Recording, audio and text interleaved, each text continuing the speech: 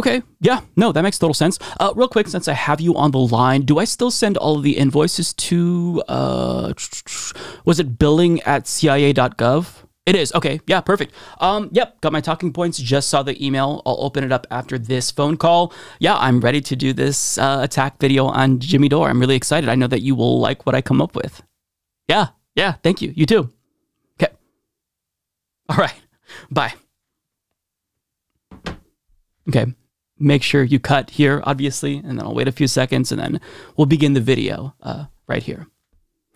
Anti-Vax conspiracy theorist and right-wing tool Jimmy Dore, little by little, is letting the mask slip off more and more. And what's funny to me is that people in his vicinity are just going full mask off. For example, Kim Iverson, supposed leftist, just admitted on Twitter that she's voting straight Republican, which I, for one, am incredibly shocked by. I never saw this coming.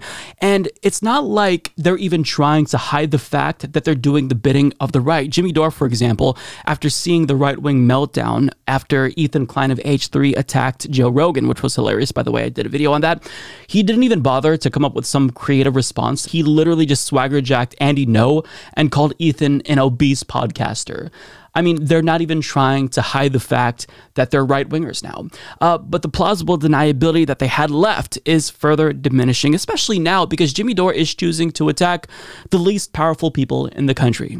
Teachers and trans people. So I have two clips from Jimmy Dore that I want to play for you. We'll talk about the teachers thing first, but before I show you what he said, I just want to show you what cable news pundits said about teachers who dared to want to resume remote learning to not get COVID. If you don't want to teach, don't teach. Yeah. Quit.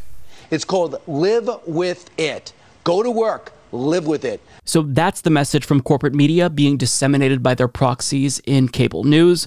And that's what they say. And as you're going to see here, Jimmy Dore is basically going to have the same argument, except ironically, as he repeats cable news talking points, he's going to claim that his opponents, quote, are repeating the propaganda of big pharma-funded establishment news. So very funny. Take a look. There's a big debate about whether they should open the schools because of COVID and because Omicron is so much more contagious.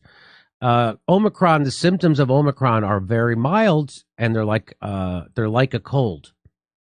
And a lot of people are saying that's good because that signals the end of the pandemic, because now we're going to become endemic, and now it will just circulate, and the symptoms that it will present with are those of a cold. Even though it's not, it's the Omicron cold. So everybody's shitting their pants about kids having to go to school are just repeating propaganda from big pharma-funded establishment news. Congratulations. Do you know the damage that is done to kids not being socialized in schools? We don't even know. But it's great. And the Chicago Public Schools Teacher Union are so fear-mongered, they just voted to end in-person school. They are at a higher risk of contracting the Omicron cold. Yes. Yeah. They are at a less risk for severe disease. So what you're saying is we're using the word risk now to describe the symptoms of a cold. So kids are at greater risk of catching something that will present as a cold. Top 5 Zoe reported symptoms. So this is the early London data, right? Most common, runny nose. Second most common, headache. Third most common, fatigue. Sometimes the fatigue was bad, sometimes it was mild. Fourth most common feature, sneezing. Fifth most common feature, sore throat. The implication is obvious. If you have any of these and you've had colds in the past, you're going to think it's a cold, but it may well not be. It may be a Omicron cold. Need to get tested. So there you have it. That's what people are locking down to avoid that. They think it's to avoid something more deadly. They're misinformed. Why? Because they're getting their information from the establishment. I'll tell you what I think. We should keep them open and kids should be going to schools. Funny. You know who else thinks this? Joe Biden. I wonder if Jimmy Dore is getting his talking points from the DNC. What a shitlib. Shitlib. Now, on a more serious note, it's really easy for someone like Jimmy Dore to say this as he broadcasts remotely from his home studio in his garage. He wants society to feel normal, so he wants you to go back to work and possibly jeopardize your own health if you're a teacher. It's just incredibly selfish. And there's a number of reasons why resuming remote learning is actually logical and less disruptive.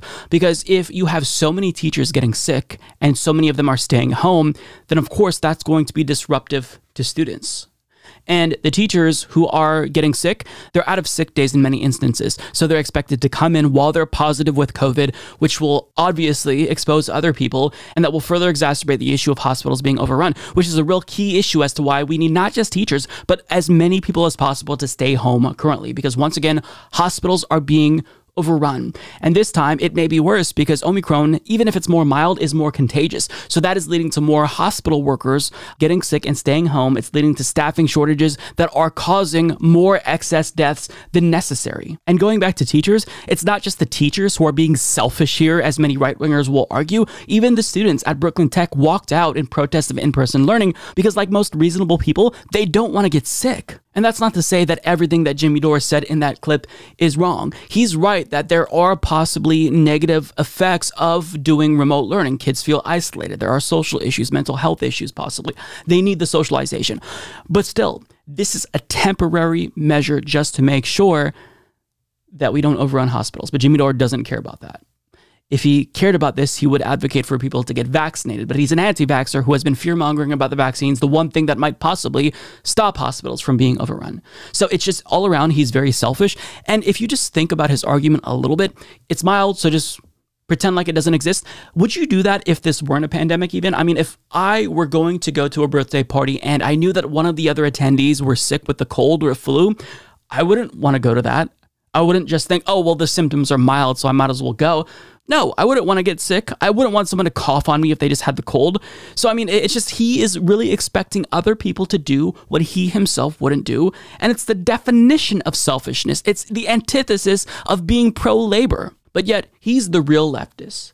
He is the leader of all leftism, and he's the gatekeeper, and he decides who's the most leftist. It's just truly laughable. At this point, if you still think that Jimmy Dore is a left-winger, I mean, I don't know what to say. But moving on to the trans issue. So Patton Oswalt is friends with Dave Chappelle, and he posted a picture of himself with Dave Chappelle. And then I'm not really sure if he got backlash or pushback.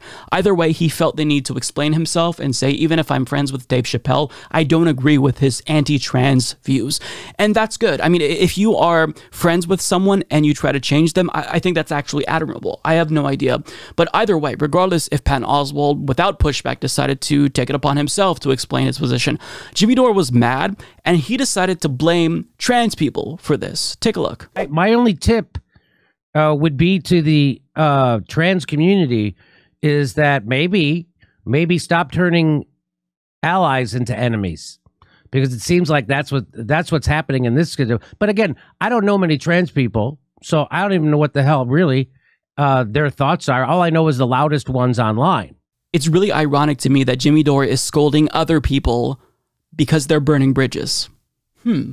Very, very interesting. So he says here, stop turning allies into enemies. Imagine saying this with a straight face to trans people. Hey, I know that your community is viciously targeted by transphobic lawmakers. You're targeted socially and legally, and violence against your community is at record highs. But maybe you should shut the fuck up a little bit, because I'm kind of tired of hearing about all of your problems. And then maybe, you'll have some more people in your corner. Just shut the fuck up. I'm tired of hearing about it. I mean, imagine saying this to one of the most marginalized groups in society. It's mind-boggling to me that anyone can think that that guy is a fucking left-winger. I don't know what to say. Now, for those of you who aren't aware, this isn't the first time that Jimmy Dore has vocalized his frustration with members of the LGBTQ plus community. Because remember back in, 2018, 2019, after Carlos Maza explained how he's been harassed by Steven Crowder with homophobic remarks, calling him a lesbiqueer for years, this is how Jimmy Dore responded to Carlos Maza. Really? Is this what your complaint? It's so funny. My family sees this shit. Oh, really? Really? What about the families of the 85,000 kids that have been killed in Yemen? What about those families? Really? Really? This guy, what a snowflake this fucking guy is. I'm being bullied, Carlos Maza. So once again, Jimmy Dore chose to side with the oppressor rather than the oppressed. He sided with the harassers and the anti-LGBTQ plus person rather than the LGBTQ plus community themselves. Now, I'm not going to say that Jimmy Dore is homophobic or transphobic. I think he just genuinely is apathetic. I think he just doesn't give a shit. And I learned this the hard way after he tried to use me as his gay friend to evade allegations of homophobia after that clip that we just watched went viral.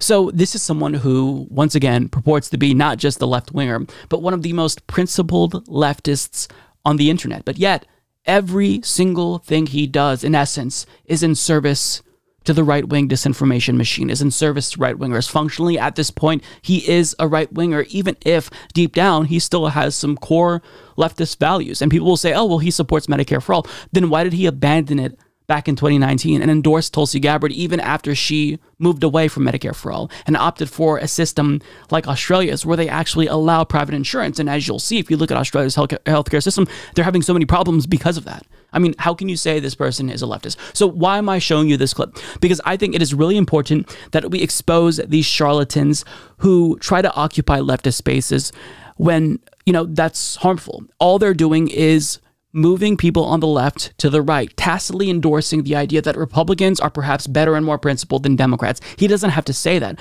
but it's implied by constantly attacking the left, constantly attacking Democrats only and not Donald Trump and Republicans. So it's really important that we expose these folks, because the quicker that we expose these frauds and the more people learn about how just fraudulent these folks are, the better off we'll be as a movement.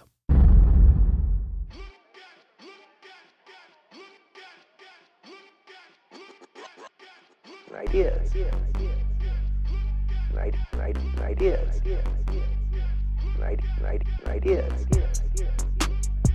In recovery mode, my brain ideas. In recovery mode, my brain ideas.